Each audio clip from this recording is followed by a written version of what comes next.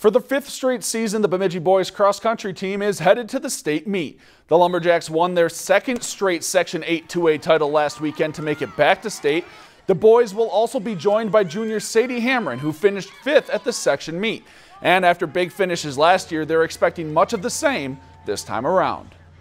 Just super proud of our team. I mean, we surprised a lot of people at sections. I want to surprise some more at state. I'm hoping for a top 10 finish, but I know it's been more of a rough year, so I don't know, I just want to go out there and race what I can race. We've put in enough training this year, so physically I think I can do it. It's just mentally, I really got to work on that. I think the boys have a legitimate shot to aim for that top 5 placing at the state meet out of the 16 teams, and we've got the potential to be really close to that, and I think it's going to take a good day from all 7 of them running to the potential and taking a small step forward from where we were at the section meet.